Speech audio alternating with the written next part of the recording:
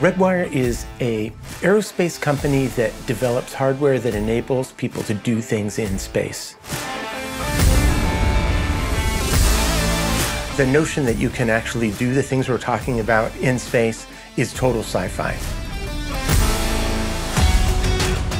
The BioFabrication facility is really a 3D printer for cell, and it allows us to build very complex architecture using cells that allow us to do things like ultimately build organs for organ transplant or tissue therapy, but initially the ability to try to build more complex models for testing. The benefit you get from doing this type of work in space is you don't have gravity.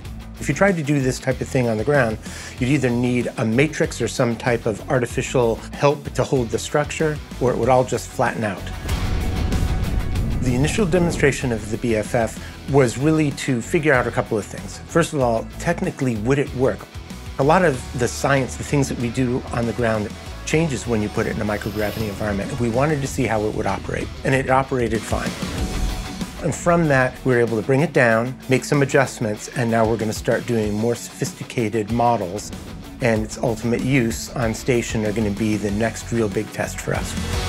We're really looking to the scientific community to come to us and say, hey, this is what we need, and then for us to actually use the system to build their success.